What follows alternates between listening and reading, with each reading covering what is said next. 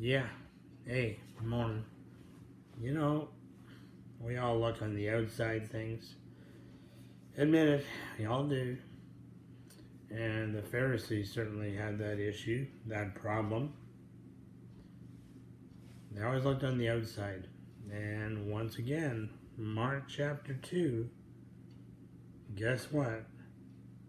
But this time it's not just the Pharisees, actually John's disciples.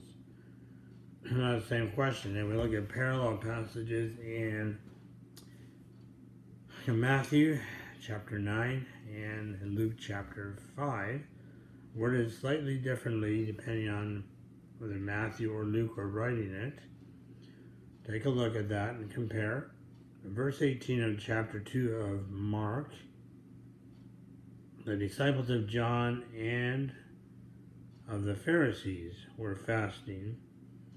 Then they came and said to him, "Why do the disciples of John and of the Pharisees fast, but your disciples do not fast?" So this is the Pharisees are asking because they said, well, we fast and the disciples of John fast, so why are the disciples of Jesus not fasting?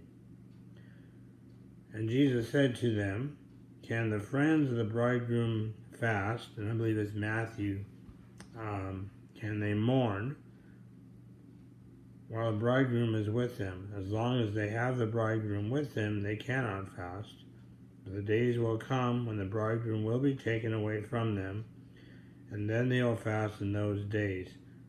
And I believe that is meaning when Jesus would be taken up into heaven, and then they would mourn. But he also gave them, the words that he would return are taken away from them, maybe because this was prior to the crucifixion, and they definitely were mourning for those 3 days after Jesus was crucified. That's actually, thinking about that now, I think that's what it's referring to. Now, verse 21. I had to think about this a little bit. It's where this fits in, but God's words are inspired by God. Verse 21, "No one sews a piece of unshrunk cloth on an old garment, or else the new piece pulls away from the old, and the tear is made worse. And no one puts new wine into old wineskins, or else the new wine bursts the wineskin, the wine is spoiled, and the wineskins are ruined. But new wine must be put into new wineskins." I don't know much about patches and wineskins and what happens, but apparently if you take a new piece of material and patch an old pair of jeans, and when you wash the jeans and the patch may pull away. I think my mom always put the patch on. I don't remember. I'm not an expert at this, obviously. So you challenge me on it, I can't defend myself on that. What I believe Jesus is saying is, look, the Pharisees always look on the outside. God looks on the heart. And read that back in this 1 Samuel 16 verse 7. God always looks on the heart. The Pharisees looked on the outside. Looked at, how well the patch was adhering to the garment and the wineskin.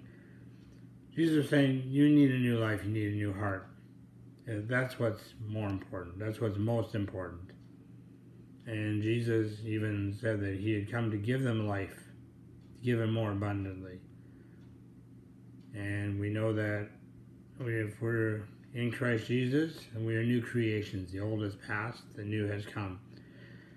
Just sharing those few thoughts. Like I say, I'm not an expert on wineskins and what happens. I'm not a wine bibber, wine drinker, and I don't know much about clothing. I mean, and nowadays you just gotta throw the clothing in the garbage. But anyway, yeah, I think that's what's important to share this morning. And please share your thoughts. appreciate hearing them, and I'll talk to you soon.